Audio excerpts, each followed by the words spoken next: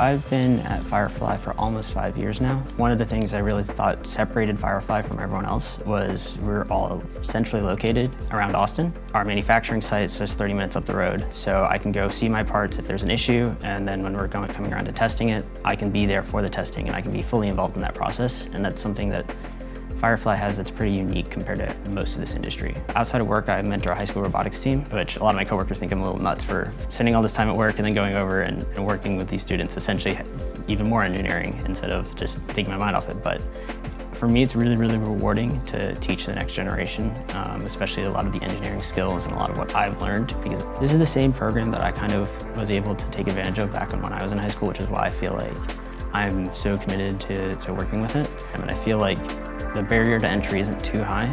Once you get really involved with it, the sky's the limit. They've figured out essentially through iteration of this program how to really make it effective for the students. There's some ways it hasn't changed as much, but in a lot of ways it's improved for the better. And so this team is a community team, so they draw from a few different schools around Austin and also support homeschooled students, schools that don't have their own team. So it's this nice mix of a bunch of different schools. And so I feel like that's a really, really good way to spread how much support there is, because there's not really any barrier to joining this team. So if you're interested, you can just join. But for me, I feel like it's most valuable for me to work with this community team.